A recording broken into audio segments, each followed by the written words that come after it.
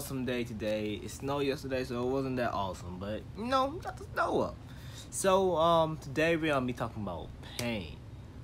In our Try Jesus series. And what is pain? Pain is not something that we exactly enjoy. It's pain. Like, we experience this. We all do.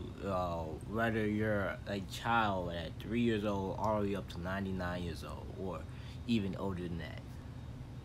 We want a happy beginning and ending. We want everything to be peachy. So here's a story for you guys about pain in my own life. When I was in kindergarten, I was going to the lunchroom. I was a cutie. I was a little kid, and this girl that was older than me, that went to my church, was like, "Hey, Mike." So I was like, "Hey." I turned around, boom, bust my cheek right on the table. Blood, spitting went out, and I had to get stitches, and it was painful. For that moment, like, it was short-lived, but it was like, man, like, I still have the scar. Like, it was like a small scar. I still have that, but like, still, it was painful for me. I was about 5, 6 years old. So that was short-lived, but it's pains that are lifelong, very more scarring than that. Like a pain of losing a loved one, you losing yourself, losing a job. It is a tough pill to swallow. Instead of allowing pain to draw you away from God, we have to allow it to bring us closer to Him. Pain can be a reason that many resist God.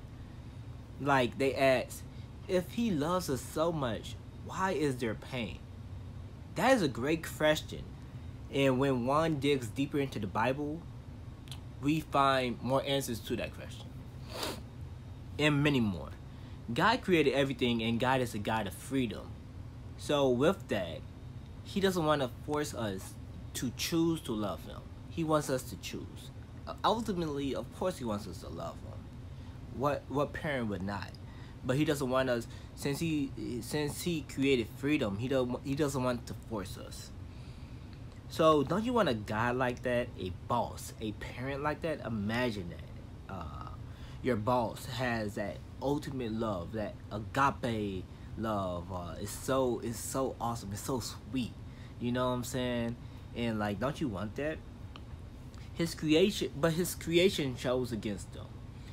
And that serpent, the devil, pulled Adam and Eve away from him. Now imagine God walking through the garden, calling out to His children. The pain in His voice, despite the calmness. Like, God is a God of control and order. But still, like, if I was God and I saw my children make this decision, I'm like, why? Like, and you just sitting there going through their emotions. It's like, man, I know what I have to do, but I don't want to do it, right? You know what I'm saying? It's like that separation and that sin, that void. It's like, if I was there, I would be hurt. He always had a plan, but still His children chose a path that they didn't truly understand. They made a choice that put everything into motion. But God knew all the outcomes, like I said, that could and would happen, depending on their choice. But still, He gave them freedom to choose. So that question of God allowing violence to happen and all this, like, in the Bible, like, it shows how God doesn't show favoritism. If something happened, He's gonna act on it. Like, if somebody attacks you, like, He's gonna act on it. Read the Bible and see all those things that happen. How God is a God of mercy, and He's zealous. He's like a God of love, that like He doesn't just sit on the sidelines. And now, put yourself in this movie. God had to come down to earth, to us. Jesus, fully man and God. When He was on the cross, God turned around and cried a true pain, covering His eyes, because He didn't want us to convince Him not to die on our behalf when we did not deserve such a great gift. Now, what is pain?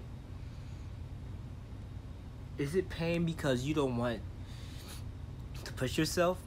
You don't want God to take you through the valley, even though you know the other ways that you want won't produce nothing for your life, like absolutely nothing. I had to go through that, and it's like, man, I want what I want, but it's like I already knew, like, if I went that way, I'll be in the same spot or even worse. Uh, so a verse from the Bible, it says, "Pain has come to the people, like the pain of childbirth, but they are like a child who resists being born. The moment of birth has arrived, but they stay in the womb." And that's from Hosea 13:13.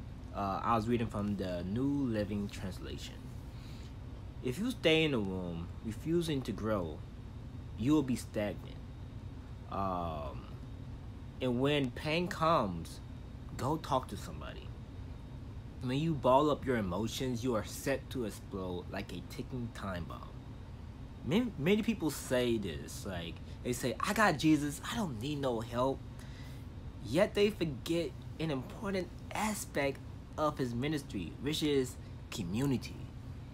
If Jesus wanted to, he could have done his ministry by himself, of course.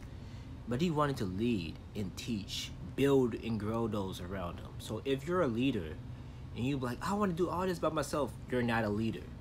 You're not a leader. Like, who are you leading? Are you leading yourself? You can do that at home. Like, to be honest, you can do that at home. Like, you don't need a leading. You're not leading anything. You're just being a trendsetter. You're being you're being your own boss. You're leading yourself. You're motivating yourself. Not leading. You're motivating yourself.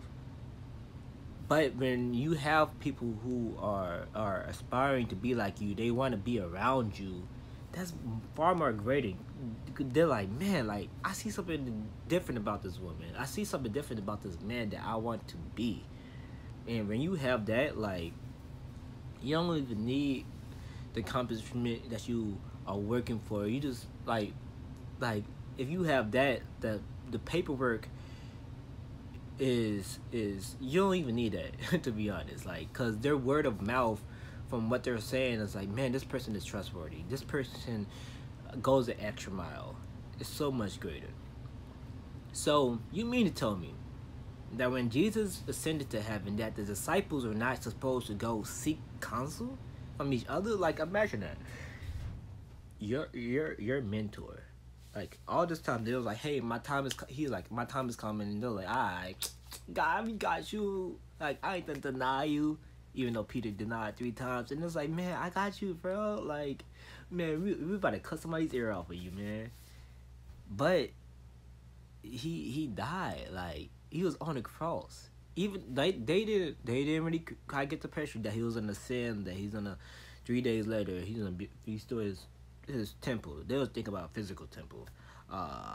After Jesus went through, that's another story for the other day, when he went through the temple, and because they were kind of keeping people back from, properly praising him, taxing them after they went from maybe like a 3-day journey, and they're like, oh, you gotta pay for this, you gotta pay for that, you gotta pay for that. And these people of a different faith, you know what I'm saying, like, that's a real pain. And you get all the way there, it's like, man, my sacrifice is not worthy enough because I got blemishes on this and this and this. And Jesus was like, bro, like, you ain't gonna keep them all like that. My ministry is for everybody, and y'all being bogus. But the disciples, they were facing hard times, and they needed a shoulder to lean on. Especially with their ministry, like, you need somebody to go through that's going through the same battles that you are going through.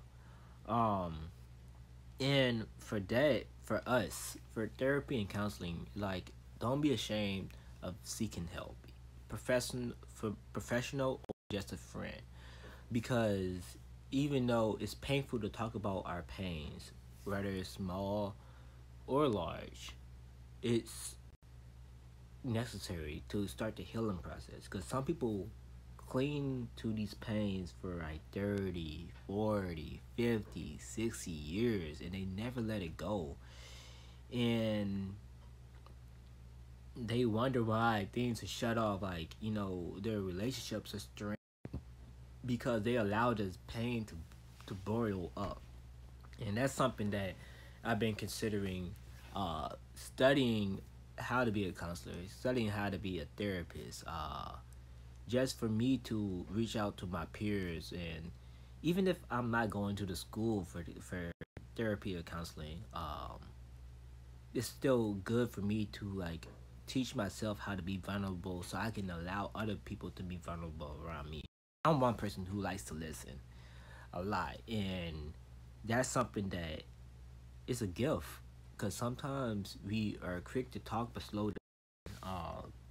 Not just talking about people giving you orders like, hey, go get this, go get the dishes done, I want you to do this assignment, but when people tell you their stories, and that's something that I love to do. Like, I want you to talk to me. You know what I'm saying? Like, I want you to tell me your story, so then when you do that, I can tell you mine, and then that it builds up that level of trust. And it's like, man, I know this person won't judge me. I won't know this person won't say anything about me. Like, I know they'll pray for me, and they'll probably have different opinions, but at the same time, like, I trust them. You know what I'm saying? So, hey, we all experience pain. Jesus is our counselor, our mentor, and everything, but he wants us to go and seek help. He doesn't want that pain to be on our shoulder. He wants all of us to help each other bring that pain to him on the altar. Because some people don't know how to get there. So we need each other's help. So, as always, I love y'all. Till next time, next Friday at 4 o'clock. And keep a lookout for the poems. It's gonna be every other Monday. I'ma see what I do. You know what I'm saying? So, till next time, y'all.